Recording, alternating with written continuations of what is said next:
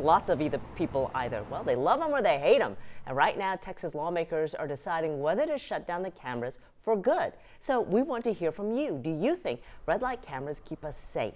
Get out your phones, go to khou.com/vote now, or click on the Vote Now tile in the KHOU 11 mobile app. And while you do that, Jessica Borg is going to explain this new proposal to us. She is live in Sugar Land, a city that does have red light cameras. Hey, Jess. Hey there, Sherman. Yeah, Sugar Land has been using the cameras for about 10 years. The city says they actually increase driver awareness and safety. Now, over the next few weeks, state lawmakers will decide the fate of these controversial cameras, not just here in Sugar Land, but everywhere. These cameras create conversation around the country. It's controversial everywhere, not just here. But in Texas, for the first time, banning red light cameras might become a reality.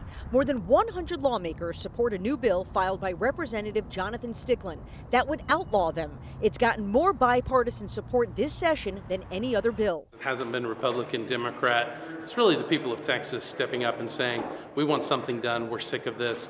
We don't like the idea of Big Brother in Texas. Stickland says the cameras violate people's privacy and that drivers who get ticketed have a right to face their accuser, a real person, in court. Yeah, I felt like it was a little unjust. Missouri City resident Lawrence Tate didn't contest his red light ticket, but doesn't think the cameras should be at intersections like this one in Sugar Land. I feel like red light cameras don't prevent accidents. State Rep Stickland agrees, pointing to a number of studies out of Houston and Dallas that show red light cameras tend to increase the number of accidents at intersections, mostly rear-end crashes.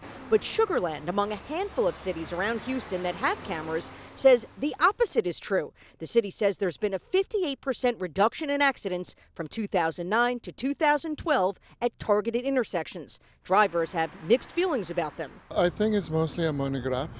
But I do believe in safety, right? So I'm not opposed to having cameras at intersections just to monitor crashes and things like that. To get a glimpse of their effectiveness, we set up a small camera next to the city's red light camera and recorded for nearly an hour. We only saw one apparent violation with these two cars heading into the intersection after the light turned red. I don't think it's intrusive. I think it may help. Now, lawmakers have until the end of May to approve the bill. Governor Abbott supports getting rid of red light cameras and, in fact, even made the issue a part of his re-election campaign. We are live this evening in Sugar Land. Jessica Borg, KHOU 11 News. Thank you so much.